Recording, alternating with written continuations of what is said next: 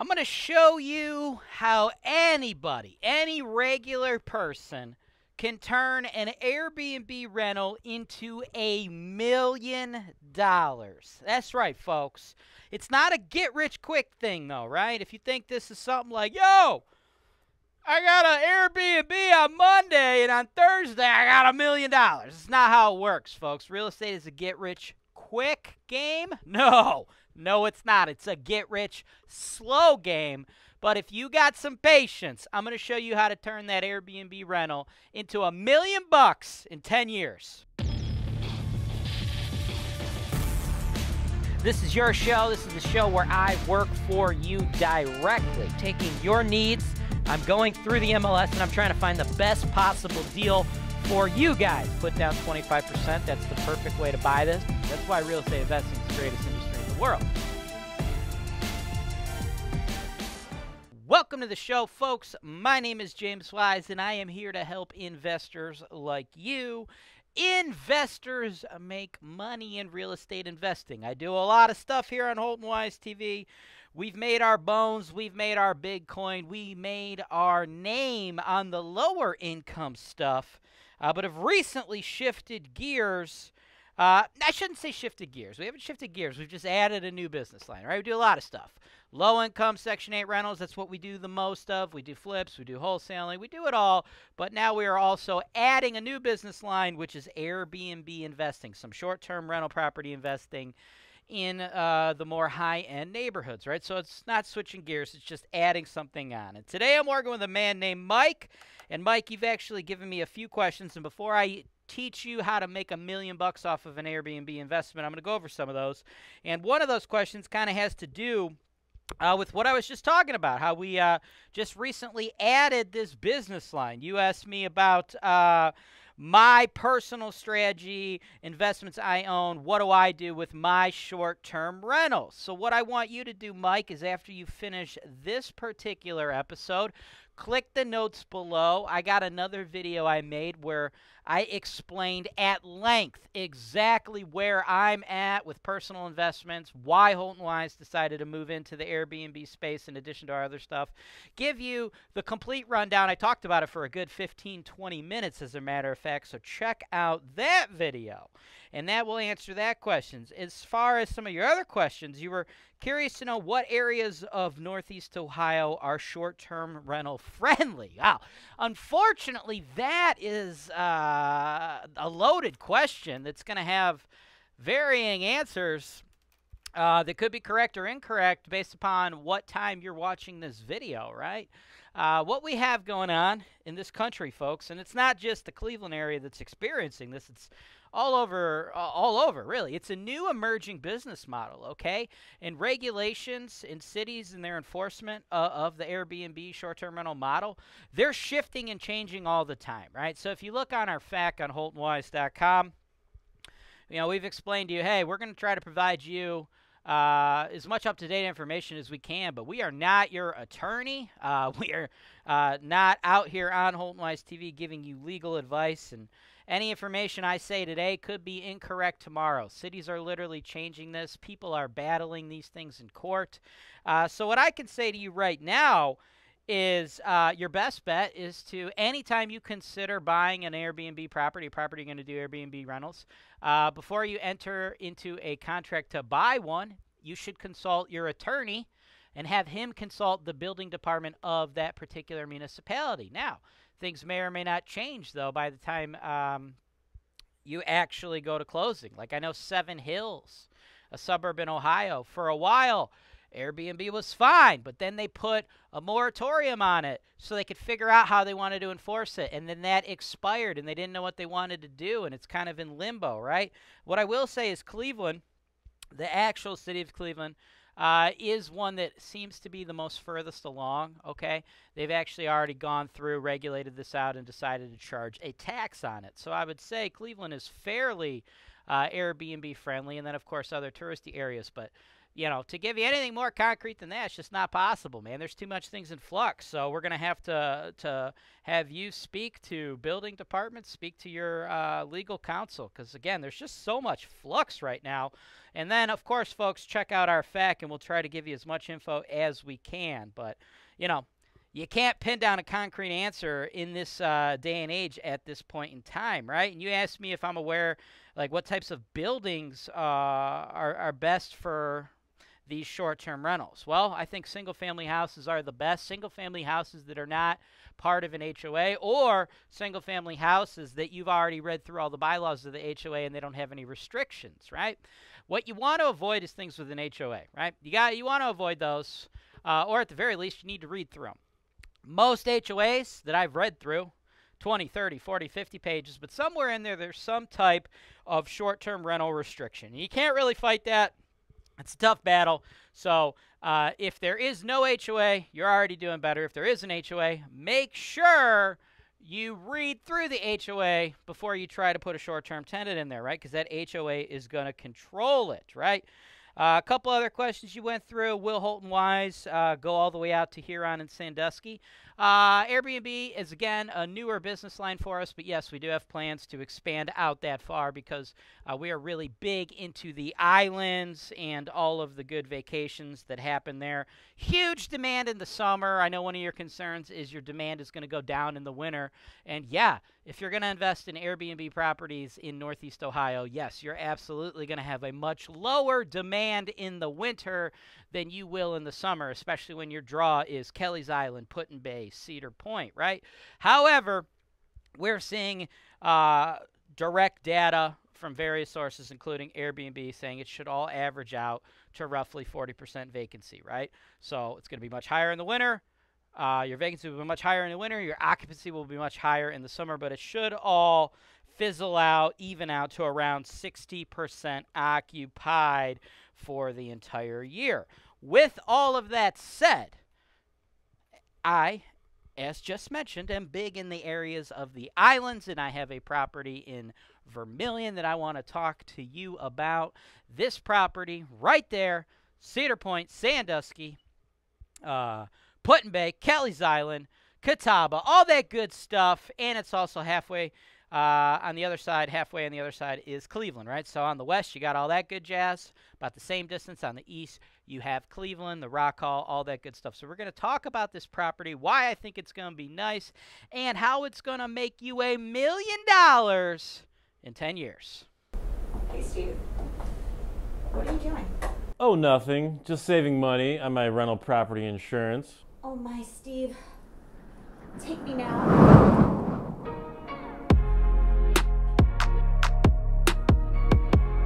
HoltonWise, real estate investing made easy.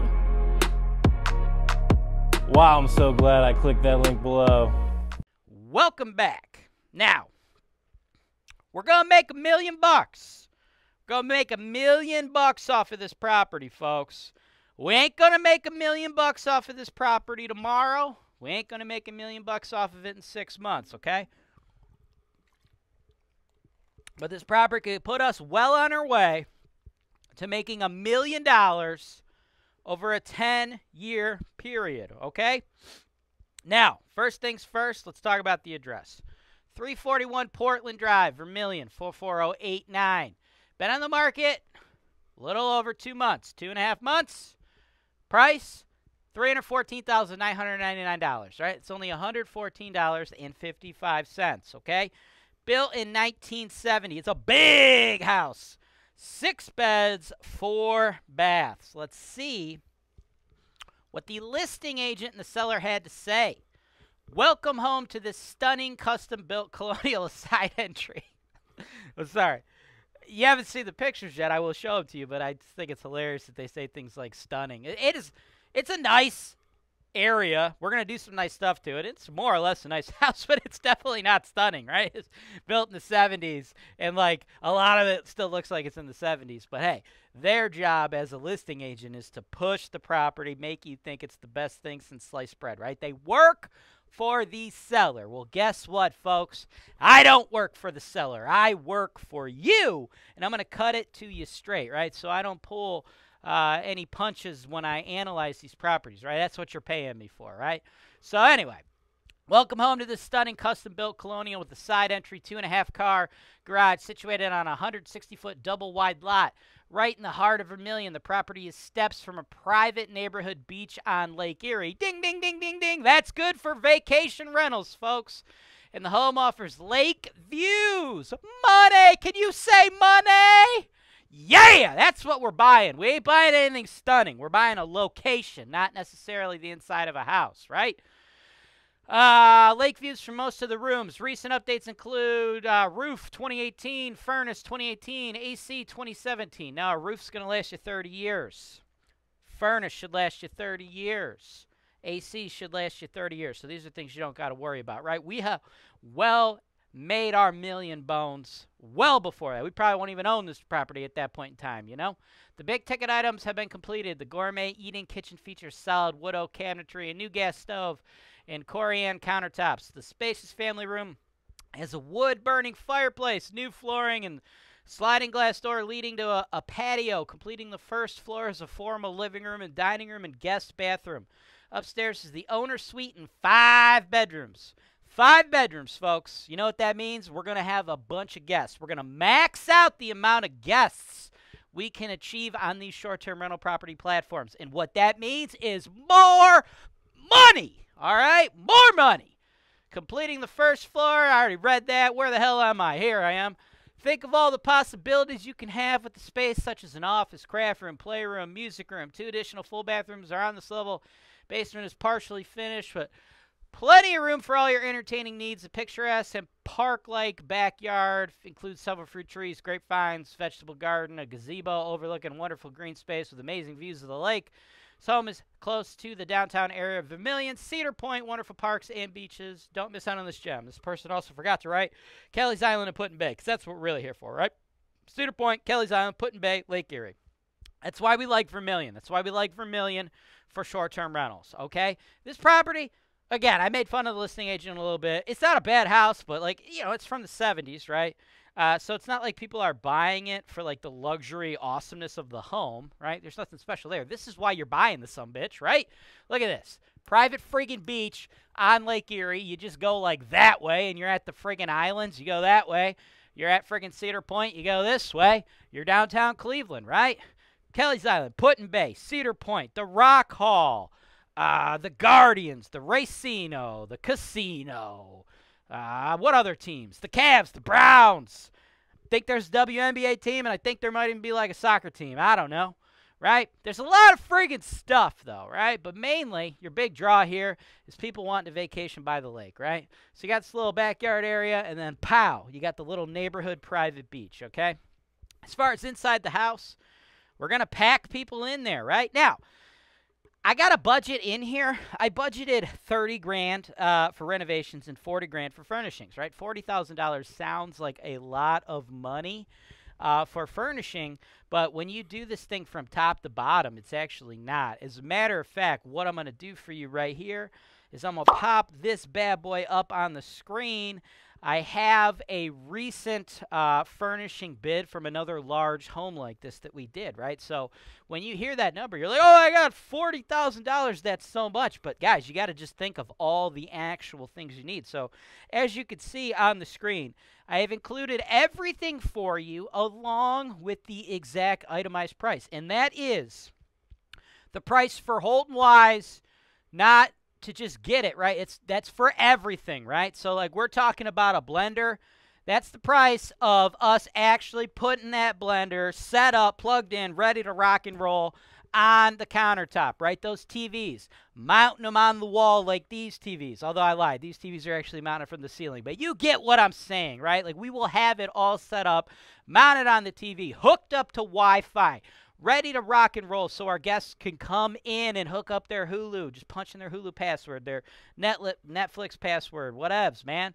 I've been watching IMDb lately. Ooh, man, I like that, man. I like that quite a bit. I watched Midway on there the other day. Damn, that was a good movie. Nothing to do with what we're talking about, but just one of the new stream platforms that I just recently heard about, and I like it quite a bit. But anyway, So that's the exact itemized pricing, right? That's about what we'll be paying for a house like this, right? It shows you literally everything. We leave no stone unturned, right? Down to the friggin' salt and pepper shakers, folks. We got this stuff covered, right? So in there, all those furnishings should run you around 40 G's, okay? And as you see, we got some premium options in there. It's up to you if you want to do that kind of stuff.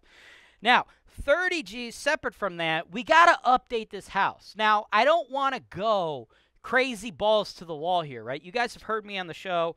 I present to you guys some, like, brand new construction homes that the interior of the home is a much bigger draw than this home, right?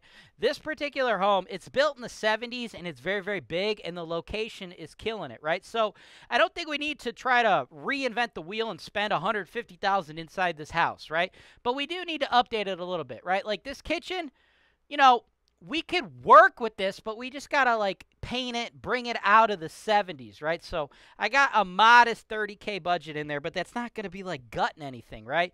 Like, the kitchen isn't the worst thing. The floors are okay. We just need to do some paint. But, like, when we get to the bathrooms and stuff, or, like, just throughout the house, like, it just looks like it's from the 70s, right? Like, obviously, this person's, like, grandma E-type furniture won't be there. And, like, we'll get rid of this light fixture and put a more modern one. Although, I don't know, I swear that, I think that is, like, literally, like a knight's armor. If that is what that is, we should try to get that to stay, because that's dope. But anyway, more or less, you know, we're going to get the grandma vibe out of there, repaint everything, like, one neutral color, and we're going to spend the bulk of the money in the bathrooms, right? Like, this bathroom is literally straight from the 70s, right?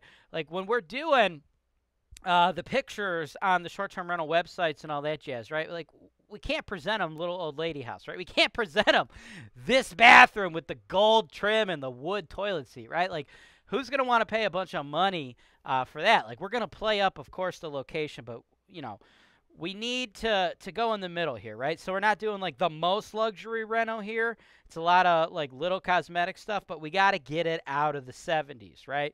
So have I done nicer homes and gotten a higher nightly rent rather, than this one? Yes, but as far as location goes, this is it right here, folks. This is where it's at, right? So I've done homes with what I would consider to be a less cool location that have gotten a higher nightly rent.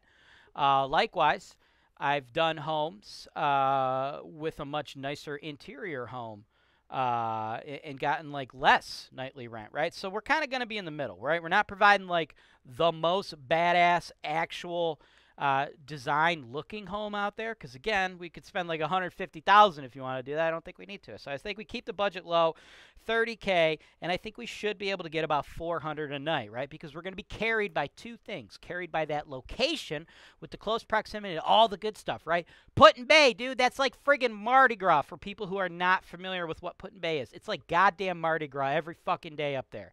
Well, in the summer, not the winter. Kelly's Island, more of a family-friendly island, but again, huge scene. Catawba, bunch of boaters.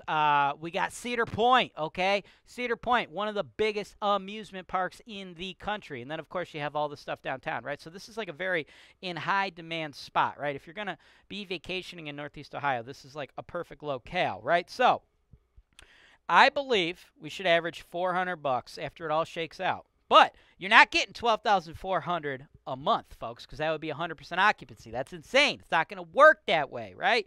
We're going to have a much higher demand in the summer, much lower in the winter. I anticipate all of it shaking out to be around a 60 to 62% occupancy, right? So after you factor in all of that vacancy, along with all of the fees, the taxes, and then you paying HoltonWise to handle the entire shebang for you, right? Managing this thing, doing everything. Like I said, we break it down as much for you as can be. We get it right down to the freaking salt shakers, man. The salt and pepper shakers, right? I believe you should be kicking off a true profit of approximately $4,860 a month, or $58,331.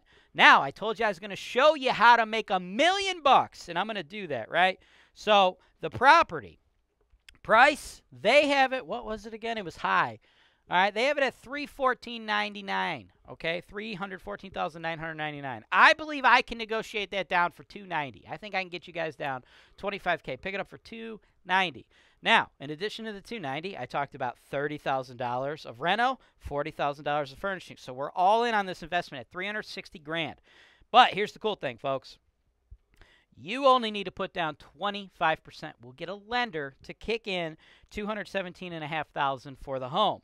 So you're going to kick in $72,500 for your down payment, and then you're going to kick in $40,000 for the furnishings, $30,000 for the reno. That's $70,000 for that. If you want to pay for that with a credit card, you absolutely can to keep your actual pure out-of-pocket costs at $72,000. But I don't know about you. I don't think paying 25% APR on $70,000 is a good financial investment, right? So eventually you're going to want to pay that off cash. Maybe you do 12 months, same as cash, 0% financing, and then use the cash flow after paying off your actual mortgage to pay off your credit card. That would be quite nice. That would project out a much higher cash-on-cash return than what I'm doing.